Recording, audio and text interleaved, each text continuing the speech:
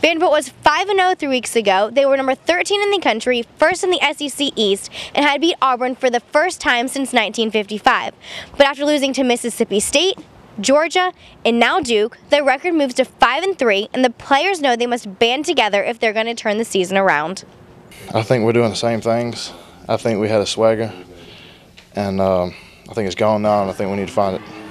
I don't just band together and just play hard, and we just can't let mistakes bother us. We just got to pick it up more, and we know that we couldn't get down. We kind of got down on ourselves a little bit as we kept going 3 and out, but in the future we can't do that. We just got to know everybody kind of give encouragement and stuff so we can pick it up.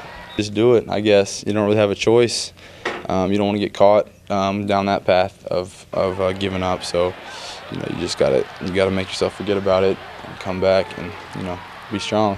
Coach Bobby Johnson knows that the Commodores will not quit and that this off week is going to be an on week. From Vanderbilt University, this is Jackie Berger with Palestra.net, the College Network.